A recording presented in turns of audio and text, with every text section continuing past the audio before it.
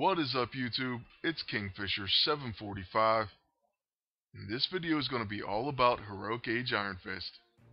We've managed to unlock the costume. We're going to show you how, then we're going to show you him in battle. Now this is the very last task, Defeat Fixer, and he is the boss of the premium mission, Mission 6. Once you complete all of these tasks, you're given 10 gold. You also get that command point. Then what we're going to do is we're going to click OK, and you'll see the number of rewards that come up. So there it says Chapter Perfect, and since we completed everything, we're going to get 10 command points. Then we're going to get 5 more gold. And finally, we're going to unlock the Heroic Age costume for Iron Fist. And it says grants Bruiser class. So we're going to go ahead and click Continue. Then it's going to ask us if we want to equip it. So let's click yeah, and now we're going to go look. So you'll see that we do have the new costume, and we also have the scrapper version. So don't worry, you definitely get both versions. Now overall, the Bruiser costume might be the best, but we want to use him along with Juggernaut. And that's because Juggernaut's going to boost his melee attacks. So we're using the scrapper outfit. For now, we socketed him with Steady and Lasting. I'm not sure that's the best combination for the scrapper. Still, I didn't want a glass cannon, so I went ahead and put some defense on him, and also some stamina. And he has 5-bar stats in attack, accuracy, evasion, and health. But this may not be our final combination of ISO, so go ahead and play around with the character for yourself. It may work best in the Bruiser costume, actually. Now this is the golden weapon that you get when you complete all of the missions on challenge mode. And we're going to go ahead and use this weapon throughout this video as well.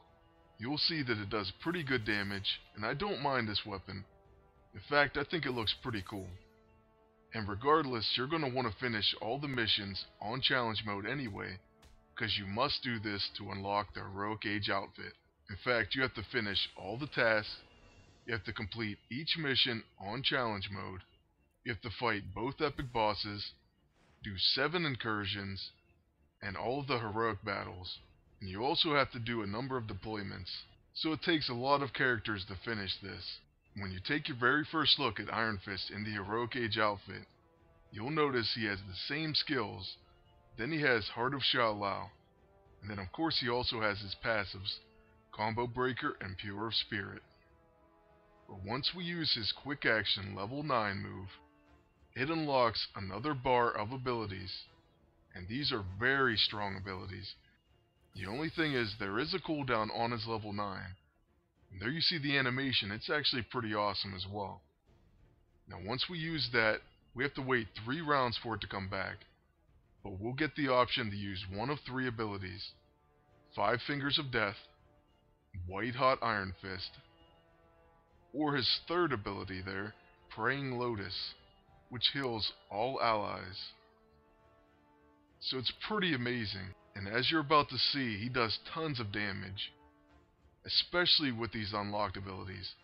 But even his normal skill set, especially when coupled with Juggernaut, will do quite a bit of damage.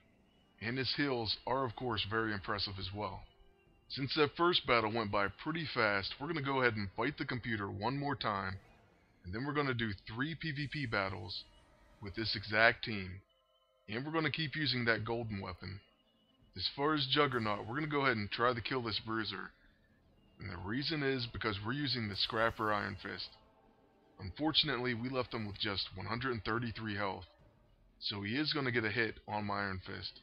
So far I'm really impressed with this character, and I think Juggernaut's a pretty good team up, but you may want to try him out with a number of other characters. I might try him out with Angel at some point. Most likely Phoenix, Emma Frost, you name it. The fact that he's a scrapper and a bruiser really comes in handy as well.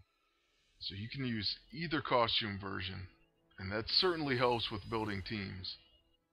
If I didn't have him teamed up with a bruiser in Juggernaut, I would probably be using the bruiser costume. I can guarantee you that when he's enraged, he's going to hit for some incredible damage. Let's go ahead and use his level 9. And we're going to show you some of that damage right here. So once we use the Heart of the Shao-Lao, that awesome animation happens.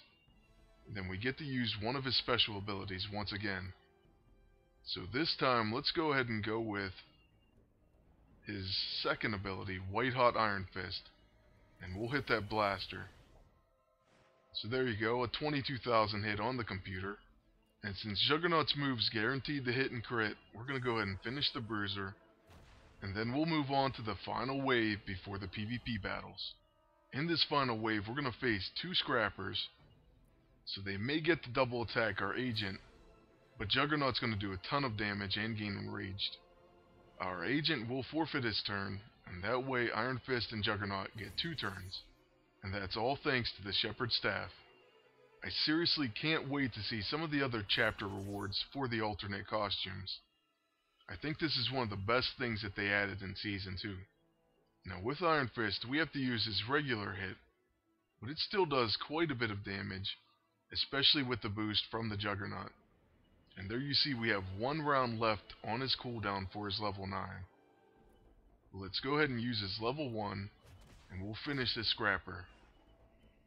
And it did over 9k, so now we're going to try to take out the other one as well. And we're able to with another epic overkill. Now this is going to be the very first PvP battle that I ever did with this version of Iron Fist.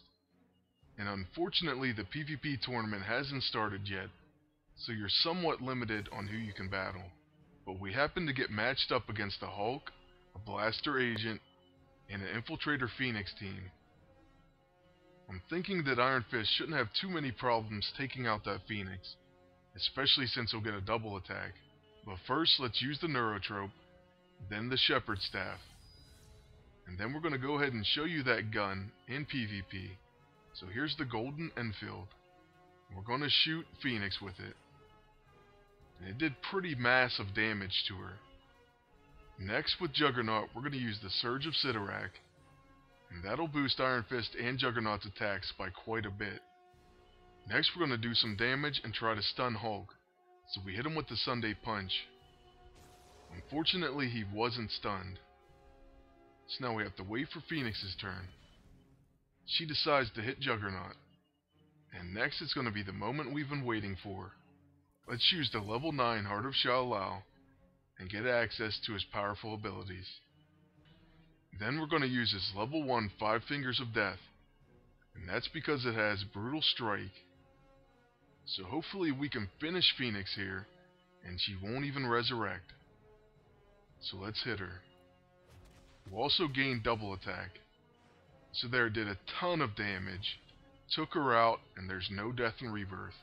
Now Juggernaut just made the mistake of attacking all of my teammates when we had the Neurotrope effects. So he's in for a lot of counterattacks. And there you can see all the damage we're doing. But he is staying alive for some reason, even after a huge counterattack from Iron Fist. And that really impressed us right there. He did over 30,000 damage on the counterattack. But Hulk is still standing. So that might give us a few problems. Well, we'll see what their agent does. So anyways, their agent's going to use Hot Shot. It's going to finish Juggernaut, and it may provide some stuns. So yes, it did stun our agent. So it looked like we should dominate this one, but instead, we actually might lose. And that would be pretty crazy. Iron Fist is going to get 2 turns though. But instead of getting 2 attacks on their agent and finishing him, we have to waste an attack on Hulk. And we have to do this because he is capable of killing both of our characters at once. So first we hit the agent, and then we have to take out Hulk. So let's go ahead and just use his level 1 on Hulk. And then we just have to worry about what their agent does. We're hoping that he hits our agent and spares Iron Fist. But you never know, he's going to use the Warbringer Axe, of course on Iron Fist, and it's a big hit. Oh, and some more bad luck, he's going to use the Hard Knocks. But we did manage to live with 416 health.